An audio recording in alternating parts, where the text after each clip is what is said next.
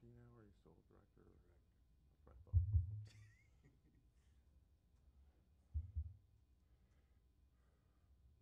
All right, good afternoon. Today's Friday, the 19th of February, 2018. This is the ASQ Inspection Division Conference. This is Track C, Session 5. The title of this presentation is Developing Key Strategic Suppliers. It is my great pleasure to introduce you George Cutler, the Director of Quality for Wireless Telecom out of North Jersey. So, George. Thanks, Jim. Thanks. Good luck. Thanks. Where's the clicker here? As Jim said, I'm Director of Quality Assurance for Wireless Telecom Group. We're located in northern New Jersey. My background is in quality assurance and operation management. I've been lucky enough to travel all the world developing suppliers, working with suppliers, and developing partnerships with those suppliers.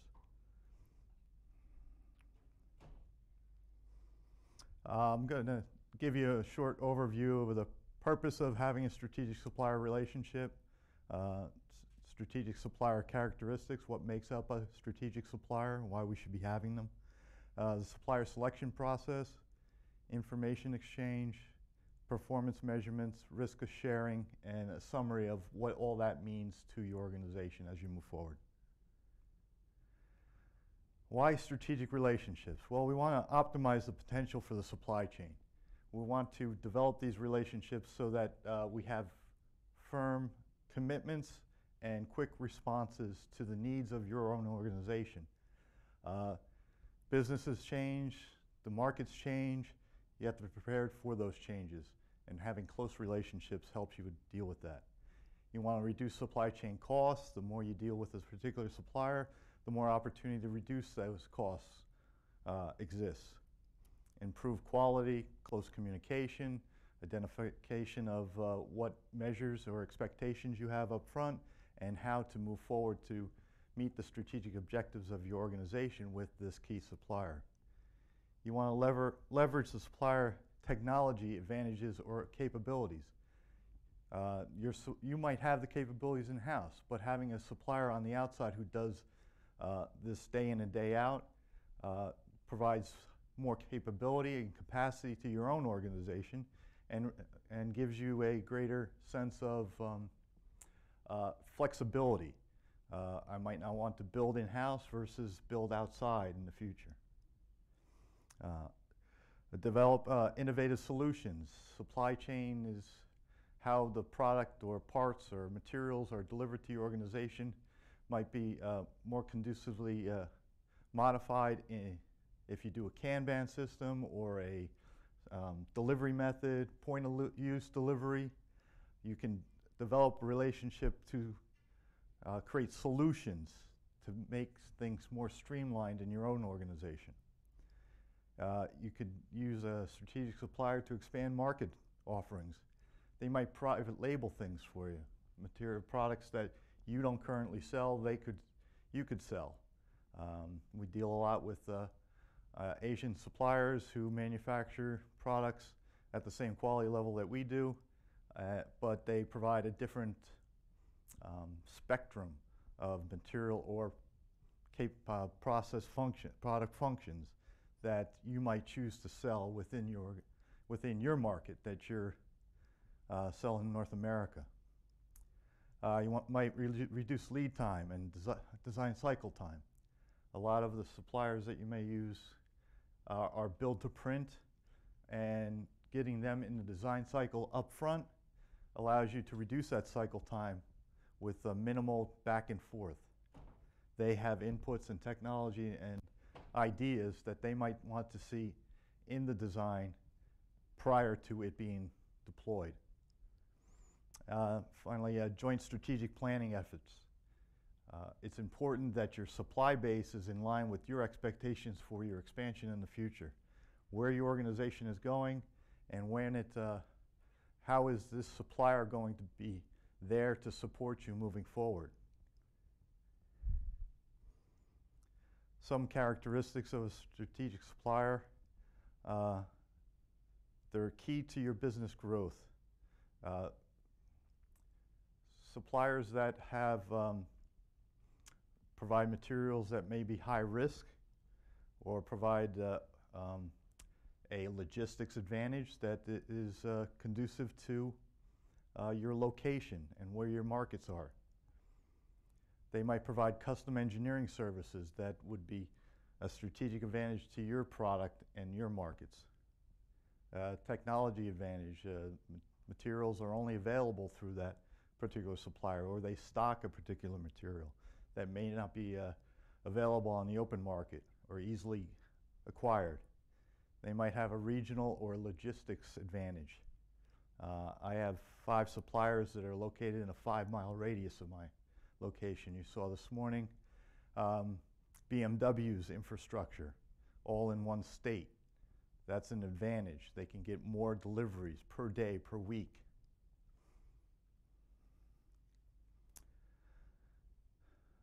Some more characteristics. Sole source suppliers, only source available. There's no one else in the world who provides this particular product, and it might give you an advantage to your market or your customer base. Single sources, the only source, you may choose to only use one source because of different reasons. They always have the material on hand, the responsive, the price, the logistics, location, cooperation, talent, engineering base. Those are all characteristics you may want to use a single source supplier. There may be other people in the world who can do it, but why should they do it when you have this relationship with this strategic supplier? You develop this close working relationship that helps you anticipate what the supplier's needs are and the supplier anticipating what your needs are. And they align with your business objectives and philosophies. They have the same values of your organization, and they may be advantageous to communicate and share ideas in the future. The supplier selection method focuses on a common vision, agreed strategic activities, a trust and open communication between the supplier and your own organization. You disclose business drivers. This market or this customer is expected to slow down in the next 6 months. Maybe we shouldn't be putting as much on this stock on finished goods, or maybe we shouldn't buy as much raw material as we used to. And the same thing on the other side. We're expecting an uptick in volume. Let's start building up stock. Performance. Does your strategic supply base have the right certifications or qualifications to meet your expectations in the future? Do they have a continuous improvement program that will lower the operating costs? And agree upon business goals. We advocate communicating to our key strategic suppliers on a yearly basis on where the business is going, where the business has been, and what we're expecting in the future. We want to be proactive with these suppliers and anticipate business needs and provide creative solutions to problems. Continuous improvement is based on creative solutions. Supplier qualifications, develop a long-term mutual beneficial relationship. You don't want a strategic supplier who you monopolize. A strategic supplier that you're buying 80% of their sales. That might as well be a captive supplier, and that's a different solution. You want to apply a systematic approach to qualifying suppliers. In a needs assessment, how do you define when you need a strategic supplier and when you don't need a strategic supplier? The supplier qualification process and the supplier's capabilities, product and process qualifications, supplier control and measurement, and periodic review and planning all make up a systematic approach for qualifying suppliers to be strategic.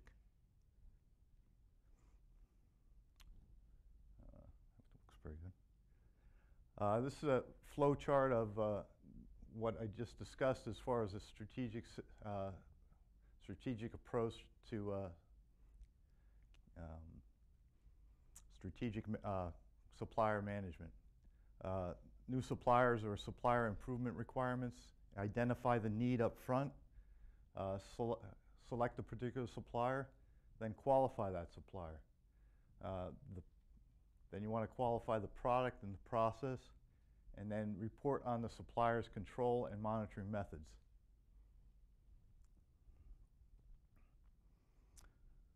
First, the needs assessment.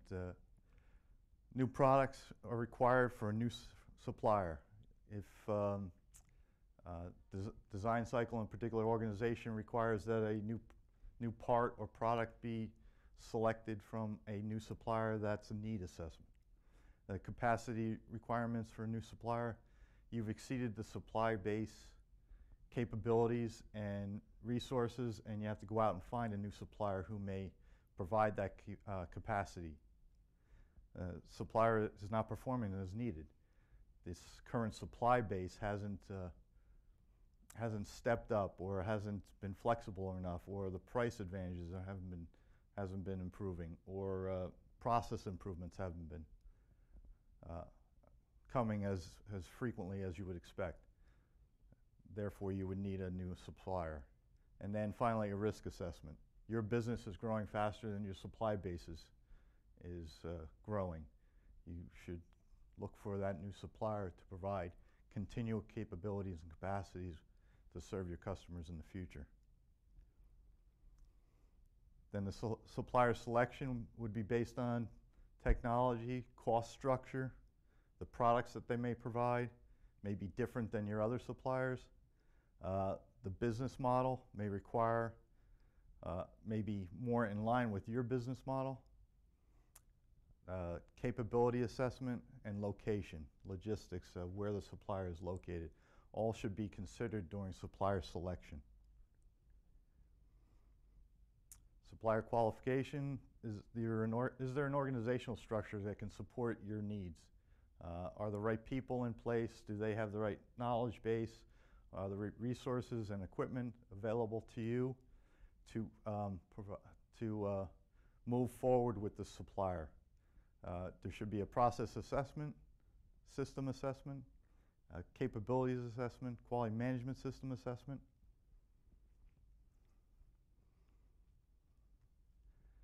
Process and product qualification. Once you've selected that supplier,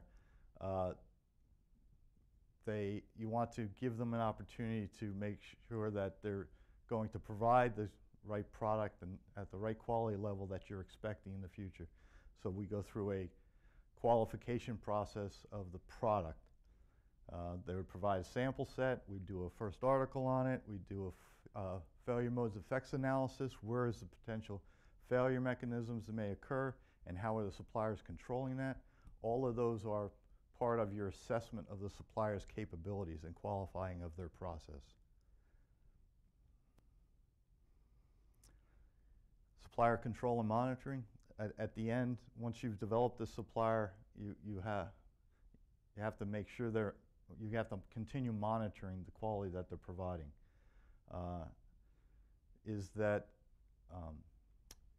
Is it on time? Is it to the conformance that we're looking for? Should source inspection be done for a period of time to see what's happening in the facility before it's released to your own facility? Periodically conduct first articles on products, do some non-destructive testing, auditing of their process. Some metrics that might be used could be discrepant material reports, supplier corrective action requests, on-time delivery reporting, periodic program reviews, and field performance. Once the product is delivered, integrated into your product, and shipped out to the field, how is it performing? Is it meeting the expectations of your customer base in durability, reliability? And then finally, supplier performance management, reviewing this information with your suppliers. Product conformance, on-time delivery, responsiveness, schedule changes. How do they react to schedule changes? Are they prepared for upticks, downturns? Is there a value competitive relationship between the supplier and you. You're the customer. We conduct these on a yearly basis to make sure we're both in line with our strategic objectives and prepared for the future. Some methods of control and performance monitoring would be at risk and probability of impact to the customer through a failure to deliver, latent product failures, and safety factors. When we do a failure modes effects analysis, we assess the risk of what a failure would be and how do we go about mitigating that. Mitigating it to what cost and what is the advantage or probability that this defect would escape the control process in the manufacturer.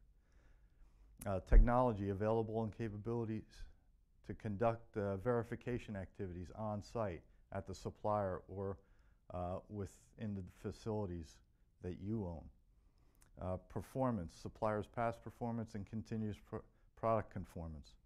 Are they improving the process, and are we experiencing cost advantages as a result of those improvements? And product cycle, continuous production or sporadic production. That yearly exchange of information should be constant. We also encourage, depending on the volume of material and the severity of the product, a daily, weekly, monthly, quarterly review. You have to assess your needs, the wants of the supplier, and the risk and opportunities moving forward. Often we see that there's an opportunity to take an assembly we're building in-house, and we might outsource it to another supplier just so we increase capabilities and capacity internally. Share the future expectations, technology trends, and market trends so that we're both on the same page and we're both working to the same songbook. We want to share our business planning process with them. This is what our vision is for the future or the next 3 years. We need somebody who's going to be in line with that vision and can provide us the capabilities and products we'll need to meet that expectation. Is there a cost performance and quality performance? Where do they stand? Have they been on time? Have they had defective material? When there is a problem, how do they react to that problem? Are they quick to respond? Do they understand the difference between containment and corrective action, rework and repair? And then risk sharing. They'll step up and provide us with an area to support inventory risk, to reduce lead time and enhance material availability. Cycle times are getting shorter and shorter with the markets and customers in our industry. They're expecting turnarounds in 2 weeks of product rather than 2 months or two years. Do they have the capital equipment, or are they going to invest in capital equipment that's necessary to meet the vision for the next 3 years? Do they have the human resources that they need to implement this equipment, implement the processes, and control the products and materials they're providing? Any industry risks, such as regulatory requirements? Is there a change in laws that will affect them? Is there hazardous materials that might be further controlled and maintained that could cause them increased cost? How is that going to affect our supply chain? We need to know those things up front so we understand the complete risk. And finally, a summary of the strategic supplier relationship. It's a two-way, mutually beneficial relationship. We want to make sure that it's transparent. We both understand where we're going, what we're doing, and what we expect as growth in the future. There's shared risk and there's shared gain. We're sharing strategic planning and product development activities. We're planning on releasing this new product mix. Do you have the capabilities, equipment, and people to support that need? We want to foster a mutual trust. They can come into our facility, we can come into their facility. We want to solve problems open and honestly. And provide greater value in technology, responsiveness, innovation, resulting in a competitive advantage for your organization. Any questions? What level of information are you sharing daily or weekly, monthly, quarterly? How do you? Mostly sales and forecast information. And any industry information, material shortages in the industry. Someone brought up this morning during Eric's presentation about the tariffs. That's how are the tariffs affecting my aluminum supplier? How is that increasing my cost? Do I have to pass that cost along to my customer? Is it going to result in shortages? If there is shortages, should I be preparing for those now? Should I be buying ahead? Costly in some cases and the high risk of poor quality, but it's better than being without material. You don't sell it, you don't make any money.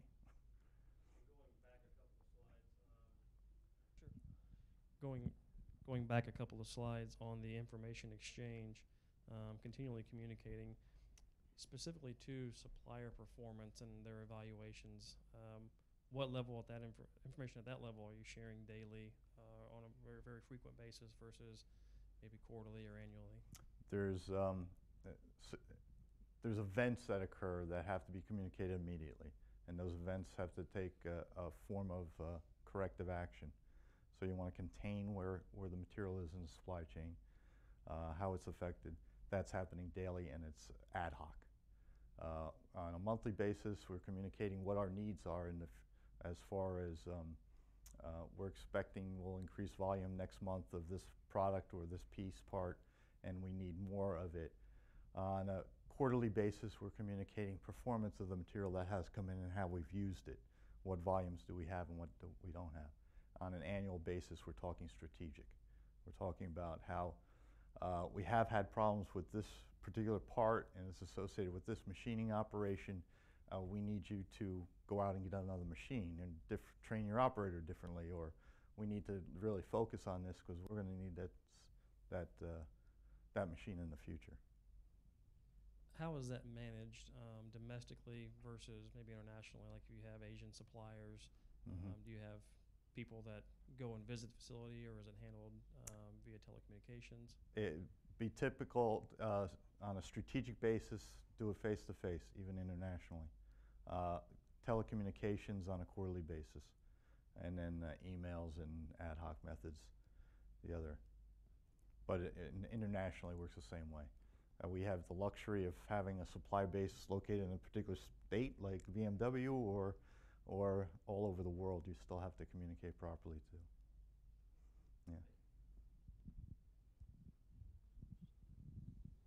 Hey, George, what's been your experience in dealing with non-product suppliers, measuring them, putting them in the process, such as service or software?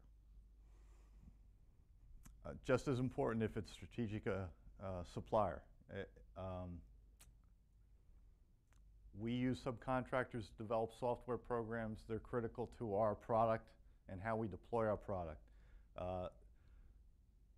We've identified a number of strategic software suppliers who we work with year in and year out, and when we improve our products, we expect them to be available to us to change the software as such. Works the same way. We're developing a new product. We want to bring our strategic supplier in here. We want to hear them. Windows 8 is out and Windows 10 is in. Can you do that? It would be slightly a different, measurement system on Yeah. it, though, right? Yeah. Okay. Yeah. But the same rules apply. Any other questions? Thank you. Bar's open.